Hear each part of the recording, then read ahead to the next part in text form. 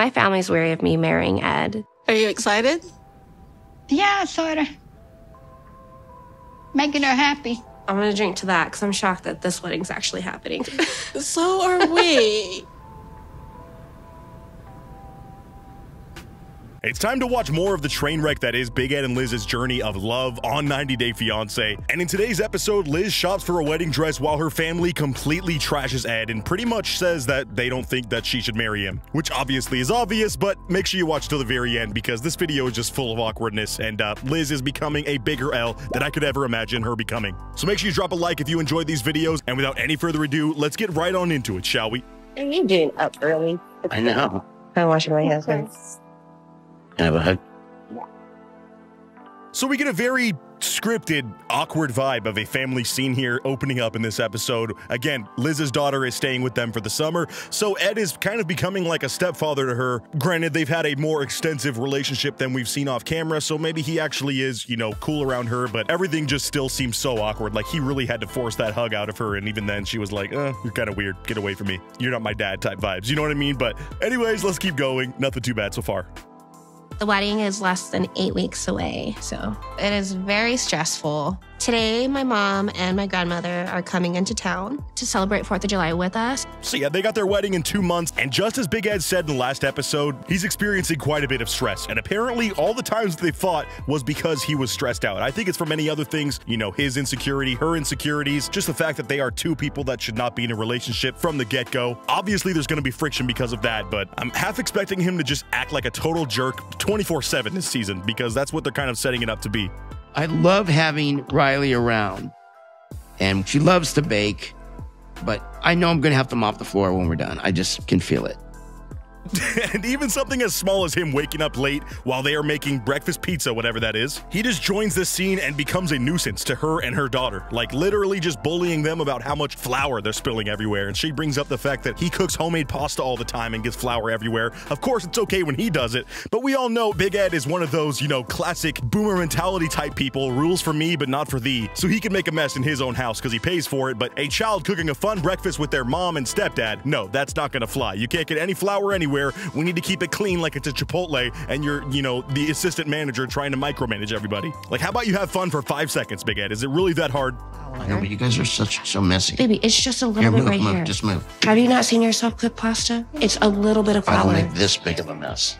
Babe, there was no mess. And you can hear how Liz pretty much just has to talk to him as if he's a child. I don't know if this is attractive for her to have that sort of dynamic in their relationship where she has to pretty much be, you know, the caregiver and parent to this guy at the same time. But yeah, that would just annoy the hell out of me. And I would not want to feel like I'm infantilizing my partner as if they can't take criticisms. You know, when she talks to him in any sort of negative light, she has to really make sure she walks on eggshells because he's such a whiny baby that he will find a way to turn it back around on her if he's the one that's, you know, doing something in the wrong and needs to have a talking to. No, instead he always flips it on Liz and says that she's the bad one. So you could tell she's just acting out of, you know, past experience here and really trying to skirt around the issue of him kind of being a jerk and controlling in this breakfast scene.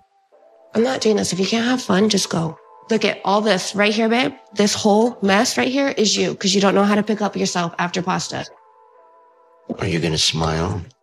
And just as I feared, granted, this is a light fight. It's really not over anything serious, but still it's tension. And you can see this girl is like not having a good time as the adults around her are fighting. So this was the exact sort of thing I wanted to avoid. And it's just sad that we are literally in episode 2 and it's already happening, bro. Like, Big Ed just cannot be trusted to have a family and run that smoothly. He is too selfish, too self-centered, and too egotistical to let anybody else around him feel like they're equals. Are you going to smile?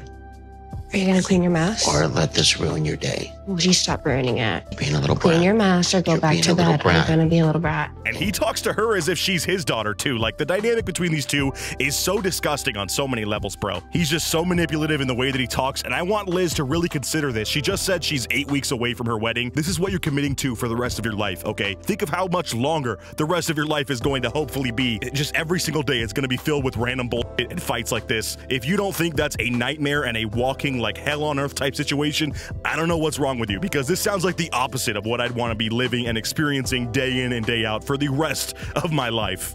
Why don't you guys just talk to me about it and we can clean up everything after we're done? That's a great idea. And then, much like that classic, commercial where the girl decides why not both on the taco shells, Liz's daughter comes in here with a wild idea. Why don't we just make the damn breakfast pizza, have a good time, stop fighting like little babies, and then we can all collectively clean it up afterwards? To which both the adults say, hey, wait, that was a great idea. Maybe we did need to fight over this. Like, seriously, the one that's about like a fifth of Big Ed's age and a third of Liz's age was the only one that could come up with this super simple conclusion? I'm convinced both of these people just never stopped maturing mentally past the age of like 9, because they are seriously way too idiotic to be fully grown adults. Going to couples therapy in Florida definitely gave us a good roadmap. Roadmap? What? Did we watch separate things? Did you live something separate than what was filmed on that show? Because, Liz, we watched a whole damn season of you and Big Ed getting supposed couples therapy, and all we saw was, again, Big Ed regressed to being a circus performer in the 1600s or some shit. And you bawled your eyes out and talked to your mom about how much you wanted to break up with him. I'm pretty sure that was like the third night before they were supposed to leave this, quote, therapy session. There was no roadmap laid out. There was nothing done in order to better their relationship. And I hate that they're acting as if, them going to the Keys and like having this fake BS therapy did anything for them other than just, sensationalize their relationship more. Like, nothing has been done in this girl. It's absolutely delulu to think otherwise, because yeah, your man has not made any changes, nor have you. You both have actually regressed as people as you both continue down this hellish road that is this relationship. We still have issues. We are definitely working on how we can communicate and fight through those issues, but also the stress of the wedding's coming. And we hear this same tired old BS from Liz that we've been hearing for, the 4 years they've been together at this point. We're really trying. We're making steps towards us having better communication.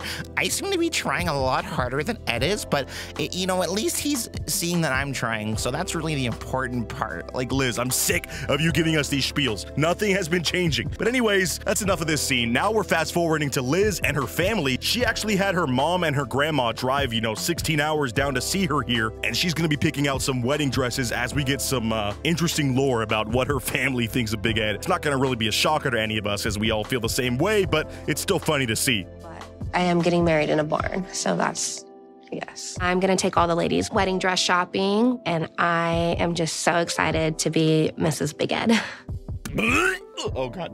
I'm sorry. Oh, I really just almost threw up at hearing the term Mrs. Big Ed. That is literally like, that is something they'd crown you if you actually were in hell and you were like the worst person to go to hell that year. You'd probably be crowned Mrs. Big Ed. Like, that is just the worst title you can have, okay? Why would you proudly exclaim that you are ready to become that, Liz? This is literally where your life is at this point. Consider that. I'm a very, very, very stingy shopper. So I just want to try things on, get some ideas. Well, let's hope you're a stingy shopper, because if you guys remember from last episode, Big Ed has a secret he's keeping from Liz. They are pretty underwater financially as they've made this move, living off of their savings over here in Arkansas. So yeah, you might want to cheap out on the dress, Liz, because this might be a little bit over Big Ed's budget if it's, any sizable amount of money. My mom is not a big fan of Ed, especially since the engagement party. And she doesn't like the way Ed's treated me in the past. So, I mean, do you blame her though? She's your mom, and she's looking out for her daughter, who she's seen completely just been destroyed by this guy. You've been crying, you've been fighting with him for the 3 or 4 years that she's seen you, together with him. And pretty much it's been 99% sadness, 1% fake happiness. Like, even the happy parts don't seem all that real, and they seem manufactured and forced at your expense. So I really get why her mom doesn't really with Ed, it seems like. I need my family to be able to see what I see in Ed, why he does make me happy. I'm gonna go try this on. Okay. And I love this statement for her here. I need my family to see what I see in Ed. AKA, I need to put on a show so that my family can lie to themselves about what Big Ed is not, just in the same way that I have been doing for all these years, so everybody else can share in the delusion that I am marrying a good guy who is handsome and a good person overall and looking out for my best interests, and not just some sleazy, weird dude who is simply going after me because I'm younger than him and attractive. And it's just such a crazy thing. Like, this woman, she really jumps through so many mental hoops in order to arrive to the conclusion that she truly does love this guy. And it's like, you really shouldn't need that much convincing. Are you excited? Yeah, sort of. Making her happy. I know. So she's in there trying her first dress, and the mom and the grandma are talking, and they're not very convincing in terms of their happiness when it comes to this whole wedding and marriage situation that Liz and Big Ed are in. The grandma's literally like, well, it's making her happy, which is kind of old person speak for, I think she's a dumbass and she's gonna really regret this, but I can't live her life for her now that she's an adult, so I'll just have to be there during the fallout when she eventually divorces this guy and is on to divorce number 3 at the ripe age of 32 years old, and she comes crying on my shoulders. Then I'll step in as a grandma, but for now, it's making her, quote, happy, so we'll let her do it. No matter how loud or how low, as long as they communicate. I'm still on the fence. I am still on the fence. Yeah, I'm with the mom here. In fact, I'm not on the fence. I am fervently against this marriage happening. But, you know, as somebody who's trying to love and support her daughter, I can see why she's trying her best in order to see this in a good light. But yeah, what is the family supposed to believe after they've seen all this stuff on TV and they know more things that have happened behind the scenes that I'm sure are even worse than any of the stuff we've seen on TV? And that was bad enough for all of us to make a firm conclusion that these two are not meant to be together. And like, they give us a flashback of the last season where they were at that, quote, therapy, you know, camp or retreat, whatever it was in Florida. Remember, she actually had a phone call with her mom on like the second to last day after their huge fight after Angela blew up at her and Big Ed didn't defend her and then got mad at her for, I don't know, getting in trouble with Angela. It was so confusing, but she basically had this long phone call where she was like, I need to break up with Ed. I can't handle it anymore. And the mom was like, yes, break up with him. You do not need to be wasting your time with this guy. That was literally like a couple months ago as of the time they were filming this, so I can see why the wounds are still fresh in her mom's mind. I'm gonna drink to that because I'm shocked that this wedding's actually happening. So are we. Yeah, we're all shocked. I think that's the best word for it, is honestly shocked. I guess disgusted might be the second most applicable word here for me and for all of you when it comes to this marriage. But yeah, this was the most least enthusiastic cheers we've ever seen. I will say this first dress that Liz is trying on looks absolutely magnificent. Hopefully it's not out of Big Ed's budget in case she likes it, but it's nice that she at least gets this time with her mother and grandma, which I'm sure she's gonna really look back on this fondly, at least as time spent with her grandma, you know what I mean? I would like to talk to Ed before the wedding day, just so that the uncomfortableness that's between us goes away. So here's a crazy part. The mom brings up the fact that she wants to have a one-on-one with Big Ed and really sit down and talk to him so that they can iron out this awkwardness before she officially marries him, which I think is a completely plausible thing to do. You want to have this worked out because if the family can't support you being married, that's going to bring a lot more tension that they just simply can't handle. And what does Liz say in response to this? I want you to imagine the most sad way, like the most indoctrinated way to respond to this. That's how Liz responds.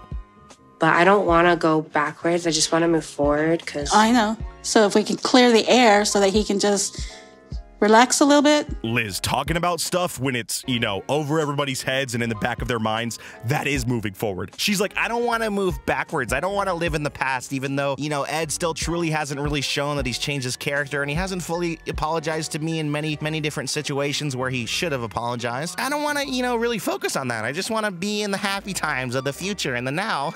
Like, shut the f up, please. You are literally so immature when it comes to handling this relationship, and your mom is totally valid in wanting to have this conversation. So I think it's honestly incredibly weak of Liz to say this to her mom and to react this way. I think it shows just how scared she is of showing that Big Ed is not as good of a guy as he claims and having him, you know, be held accountable for his actions. That makes her very uncomfortable, and that is a direct result of his manipulation and the way that he has been getting into her head all these years. I don't want you to be like too straightforward because I give that to him enough. Put this down so we don't spill that. She literally starts crying and going on about this spiel about how she doesn't want, she basically is saying, I don't want you to hold Big Ed accountable for his actions because the whole world already does that and I do it enough and I don't want him to be sad about the stuff that he deserves to be sad about anymore. Like, this is the most pathetic shit ever. And the fact that it's juxtaposed and her sitting in this beautiful wedding dress is just such funny TV to me. Like, you are looking like such a punk right now, Liz. Stand up for yourself, be comfortable with your family standing up for you if you can't, and grow a freaking backbone, okay? This man has completely derailed your life and you're about to enter marriage number 3. Let me keep repeating that. This is like the marriage number where you really can't mess up, because if you're finding out you're on marriage number 4, that is like the most red of red flags. Already it's crazier on number 3, so I really need you to get this right, okay? Just let your damn mom talk to Big Ed. I'm hard enough on him enough, and so is everybody else. I don't want you to be hard on him. He knows he's given you a reason to be upset. And the mom is even trying to talk to Liz in such a, nice motherly way, showing that she doesn't really hold a resentment against Big Ed. She just wants to get this stuff laid out in the open so they can talk about it and move past it, which is just apparently the most terrifying thing ever to Liz, and I don't get why. So then finally, after that crying session, Liz tries on a second dress, which she loves. It's this long emotional thing where she's like, oh, I love it, but it's $900. To which her daughter brings out the worst comment you could ever make when you're in a sales environment. Just get it. Who cares about the money? Like, she's the type of person you do not want to bring with you if you're trying to buy a car, because they are going to be on the dealership side trying to get you to make this impulse purchase when it's like, no, do not buy this dress. But yeah, I think she ended up spending a rack on it. So that's another way that Big Ed is getting further into debt. And that does wrap up today's video. I want to know what you guys think this confrontation next episode is going to be like. Do you think there's going to be shouting involved? I think Big Ed is going to get entirely too defensive and ruin things for himself even more than he already has in the past. So if you enjoyed this one, make sure you drop a like, leave a comment of your thoughts, and as always, comment Grib Squad for life if you made it all the way to the end. I'll catch you guys in the next video, and until next time, peace out.